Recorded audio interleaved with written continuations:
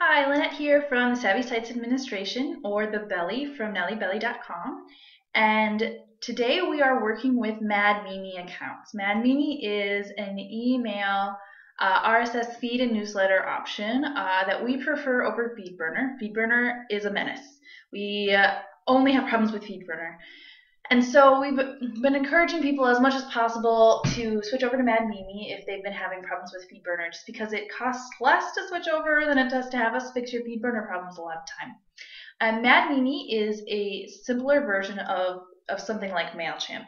Mad Mimi doesn't have a whole lot of options, but it's really great for those of you who have very simple sites and want to have simple newsletters and simple feeds, or those of you that aren't really that confident in your technical capabilities and that kind of stuff. A lot of times bloggers are really, really creative people and not really techie people. So if you fit into that category, Mad Mimi might be a good choice for you and might be what we set up for you because it's so simple. So what we're going to do today is I'm just going to compose a newsletter, not a really very good one, but I'm going to show you the different things that you can be doing in your newsletters to make them your own, to personalize them, all that kind of stuff. So what we're going to do to start out with is we're just going to click on the big compose button on the top right hand side. By the way, this page that you see right now on the screen is where you go right after you log into Mad Mimi. I didn't show you me logging in because then you'd see my username and password, and that's not good. So this is just where you get to right after you log in. So we're going to click on the big compose button, which they conveniently make incredibly large so you can't miss it. And what it's going to do is it's going to bring us into the starting place for creating our newsletter. This is not where you go for RSS feed. An RSS feed looks different and uses something different, and I showed you how to edit your RSS feed earlier in a different tutorial, so look for that one. I have not yet shown you how to set up an RSS feed because you have to go from Mad Mimi to your WordPress or Blogger site and back and forth a few different times, figuring all that kind of stuff out. So I probably won't be doing a tutorial on how to set up your RSS feed initially, but you can see how to edit that a little bit. So back to the newsletters. We're going to create a newsletter. This one we're going to title Awesomeness Comes Free, or at least mostly. Titles for your newsletters, you want them to be something that catches people's eyes so that they look at the email and they don't automatically delete it. You definitely don't want it to be something that's obviously spammy, because otherwise it's going to probably go into people's spam filters and they're never going to see it. So we have a title. Now it's saved, so we can leave this page and keep coming back into Mad Mimi as often as we need to add more to our newsletter and keep trying to make it the way we want it to. All right, and now one thing that's really, really great about Mad Mimi is they make it really clear and really obvious the different options. So if you look right along the top here, it gives you exactly what needs to go there. Drop a banner image here from your image gallery. It needs to be 590 pixels or about that, and that's what they want. So they say if you don't have one, we can help. And they have a helper video and they have some inspiration options so that you can figure out from them how to do that if you don't know how. That's one of the great things about Mad Mimi is they're very simple and it's very clear instructions that they really just make it easy for you to do. So this isn't actually a 590 pixel option, but we're going to use it anyways because it's what we have up here.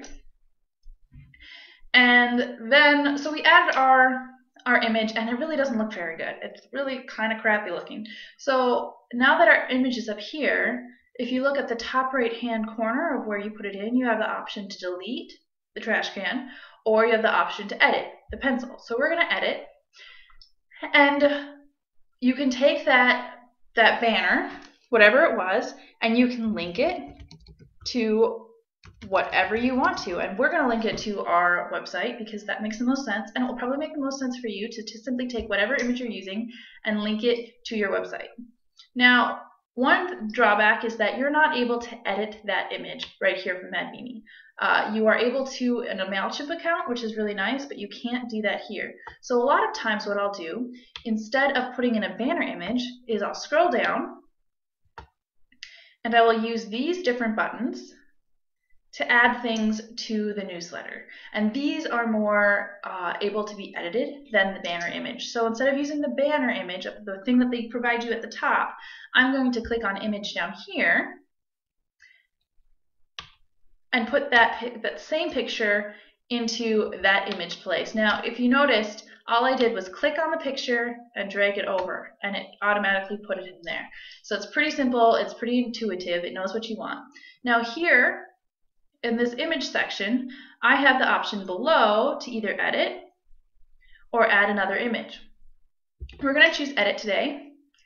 And once again, it's the same options that are available to you as before, except in this one, I can add a caption if I want to about the image. So today it's going to say, this is our old logo. What do you think of it? Hopefully, you don't think it's cuter than the new one. All right, and you just click on the save button, and you'll see that the caption goes up at the top and is in this kind of little gray text area. So that's something that you can do. Now, up at the top of that image setting, you can choose to drag this, you can choose to preview it, you can choose to delete it, and you can also choose the image button. Now, what this does is it will change what you said you wanted it to be. So right now I have it as image, but I can change it so it's image and text, so I have space over here to write something if I want to. I can return it back to image if I want, and it looks exactly the same as it was before. I can also add in a text block underneath it.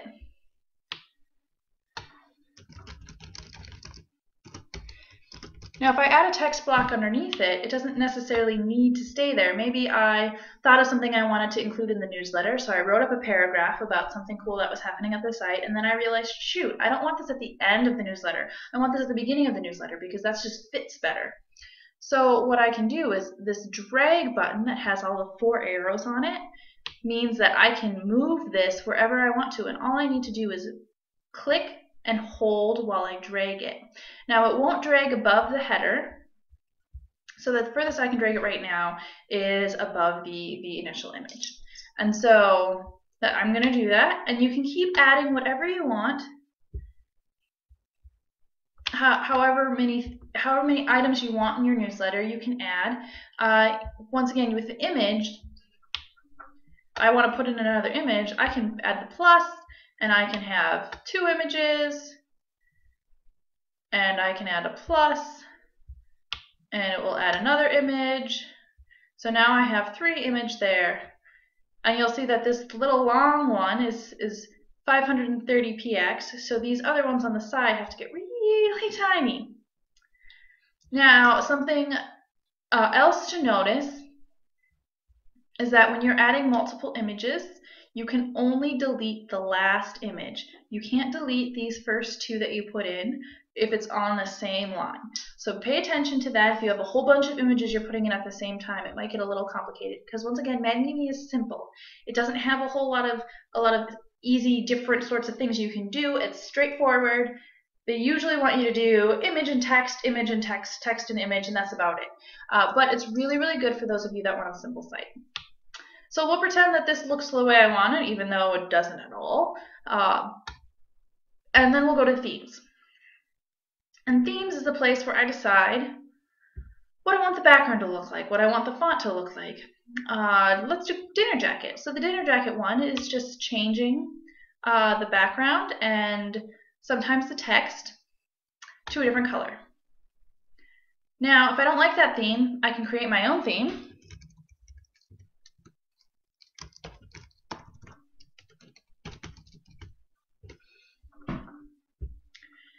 And what I can do in creating this theme is I can choose different fonts. So say the section title, I want to look different. I can pick a different font for it. I can choose a different color. I can choose a different size, and I can choose to make it centered if I want to. And then I say, okay, update. Now you can see that I don't have any heading text in this newsletter yet, so it doesn't do anything, even though I made those changes. So let's do something with the background. Notice that I went into the newly created theme, and now I'm editing things. We're going to change the background because that's going to be an obvious change so that you can see what it looks like. Now I'm using hex colors. If you don't know what hex color is, that's something else to learn. Hex colors are the exact shade that you have used for different things in the past, usually. So if we gave you a theme and you had a site design done by us, what we did is we used a certain number of different hex colors that complement each other perfectly. That's what we do, is we make sure everything that we do works together absolutely perfectly, and to do that we use a hex color. So the hex color says the exact shade. So the 6 zeros is black, the 6 F's is white, and what we have here is a pink for the background. And all I have to do is say, okay, update, and it changed that for me. So you can do that as much as you want to, or as little as you want to, and it works just fine. Another thing that is possible is you can add products into your newsletter. That's just something to know. If you're watching this tutorial on the basics of using MadMimi, you probably aren't quite to that point yet, but if at some point you have products on your site and you are selling different things, especially if you're using something like BigCommerce or e-commerce, you can add products into your MadMimi account and then put them onto your newsletter, and they can be linked straight back to the products on your email. On your website. So that's a really good feature that is actually pretty advanced for MadMimi. It's a really good feature to have. Now that I've kind of edited different things and shown you how to change a few of the colors and images and that kind of stuff, we're going to continue. And this doesn't have to be very complicated. After you set up your initial newsletter, you can use the same template over and over and over again, which I'm going to show you how to do, how to find your same template. So once you set up your fonts to be the way that you want them, once you set up your background to be the way you want it, once you set up your social media, all of those things, you don't have to do it again. It's automatically done for you, and all you have to do is change the pictures and change the words, and it's that simple. All right, so now we're on the second stage because I clicked continue. And we can decide who gets this update. So I have a newsletter and I want to include my entire audience. Now you need to make sure that if you're doing a newsletter that's a monthly newsletter, whoever you're sending it to has given you permission to send the newsletter to them. So some of you have links on your sidebar that say sign up for a monthly newsletter, and then you decide you want to do a weekly post.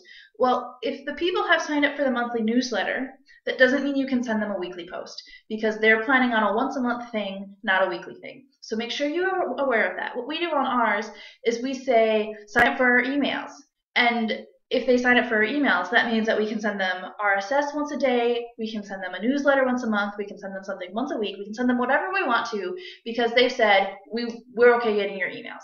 So make sure that you're aware of that kind of wording so that somebody doesn't get in trouble for sending out what is essentially spam. So we decided to do our entire audience, and you can choose whatever it is you want to do, and then we're going to continue. And now is the part where it just says who it's from, which you can change. Make sure it doesn't sound spammy, what the subject is, and all the social media stuff. And we want to put social media in here because it's great. And then we're going to save it because it's not ready.